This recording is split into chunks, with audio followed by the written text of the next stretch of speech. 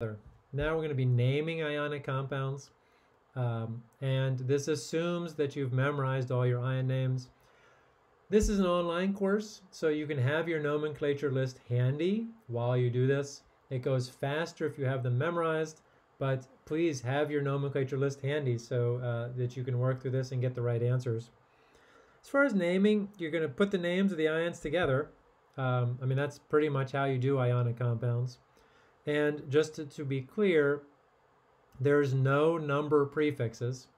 In the next lecture video, lecture outline video, we will use number prefixes. So just want to be clear about that. Be as clear as mud anyway. And you use the smallest possible numbers in the formula. So let's do some formulas to names. So this is going to be, well, again, there's a couple ways to do this, but one thing I like to do is break it down into the ions and then think about what the ion names are. This is the sodium ion. This is the chloride ion. That's sodium chloride.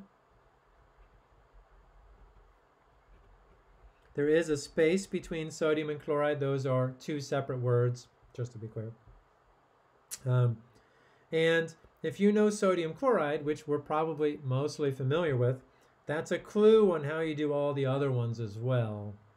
Let's see, so here, well, I know I have iron, and I know I have OH, because the parentheses tell me where to break the thing up. I go to my periodic table. I can go to my nomenclature list as well, but in the periodic table, iron is in the middle. We just did in the previous lecture video that iron has two choices, +2 and +3, and we need to know which one it is. So we're going to rely on the fact that we have memorized the OH is hydroxide, and it has a -1 charge. And there's two of them, and that means since that's two negatives, we have to have two positives, which means this has to be +2. And we can't name it until we do that. That's how we have to take it apart. That's our process.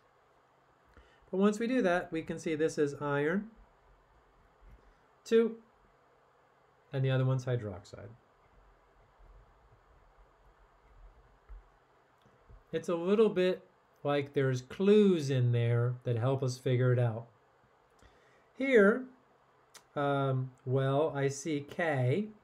I know that K is potassium, and I can find it on my periodic table in group 1. Group 1 is plus. And that means, and so look, I've found my metals. The other part has to be the other thing, sulfate, SO4 at least, and then because there's two pluses, even if I haven't memorized the -2 charge for sulfate, it has to be -2 for that, because the charges always balance. Put the ions together so that their ionic charges exactly cancel. And when you have the formula working back to the name, that's a little easier to see. We'll use that next page too. It's the name of the element is potassium, the name of the ion is potassium, and then the polyatomic sulfate, which is one of the more common ones.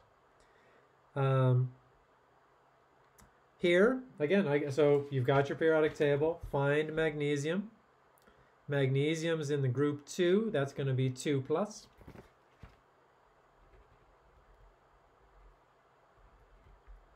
The rest of it has to be SO3, and its charge has to be 2- to balance. Now, I know that this is magnesium. SO3 2- is one of the lesser known ones. It turns out that there is a useful way to know. If you know the sulfate, take away one oxygen, you have the sulfite, the ITE ending. So this is sulfite. And let's just put those over here. So sulfate, sulfite,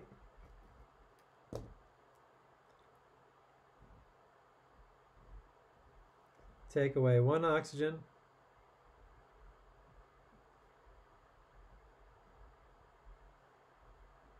eight goes to ite. And I'll put that those are suffixes there. That's what the little dash means. 8 goes to ite. PB. PB, not a transition metal. It turns out that these ones down here, and the only one that's on your nomenclature list is PB, lead, has two choices. There's PB2 plus and there's PB4 plus. There's my four fingers. So this is lead 2 iodide is a halogen. So it's -1. It's a process. You will figure it out. I apologize if I went a little quickly there, but I did show you my process. And the more practice, and this is why we're going to have nomenclature probably on every homework, at least a couple problems, to get you to practice it. Now let's go the opposite way, name to formula. Zinc. Well, you may have to consult your list here. You may have to check zinc. Zinc is a transition metal, but as we talked about, zinc, has only one option for its charge. That's my Zn, by the way. And it turns out it is 2 plus. Cyanide is minus. And again, I would suggest making flashcards. However you memorize best, please do. All right, and now some people do what's called the crisscross method. Whatever the charge is here, it becomes the subscript for cyanide. Whatever the charge is here, it becomes the subscript for the zinc. You end up with zinc with 2 cyanides, and the one needs to be not written. So please don't write it, I guess. It can be part of your process, and that's great. I love process. But it shouldn't be in your final answer, please. Now, whenever you do the crisscross method, which is really just a sort of a shortcut method for canceling the charges, do make sure that you have the smallest numbers possible here. Every once in a while, you'll end up with 2 plus and 2 minus charges, and if you bring them down, you'll end up with 2's and 2's down there, which you'll need to simplify. I don't know if we'll see that in these examples, but let's see. We'll work at least 3 of them. Copper 1. Thank goodness.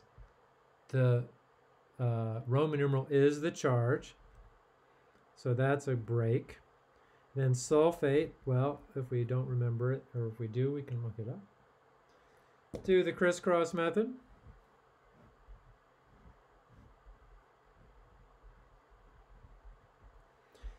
Since there's only one sulfate, I think that's right, yes, then we don't need any parentheses around it. It's only when there's more than one of a polyatomic ion that you need parentheses. Magnesium nitrate, magnesium, 2 plus, nitrate, minus, and again, we've got our nomenclature list handy.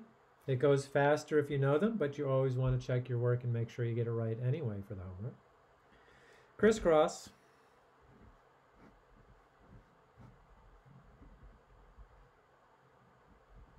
And since there's 2 of them, I do need parentheses there. please do these 3 as part of your lecture notes.